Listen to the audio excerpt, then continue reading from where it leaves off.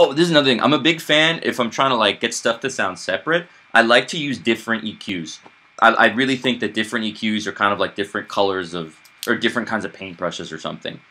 So if I'm trying to get two sounds to sound more different, not only will I EQ them differently, sometimes I like to use two completely different EQs. In this case, I am using a Neve 1073 UAD clone or whatever, so that's cool. Some of these might not even have anything. Okay, here's another example, rim knock, another high sound I'm trying to have separate.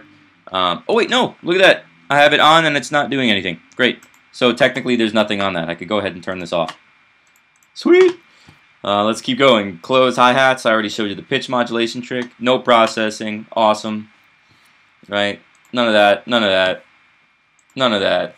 Yeah, these are all basically dry. The only thing they're hitting is the master drum bus stuff.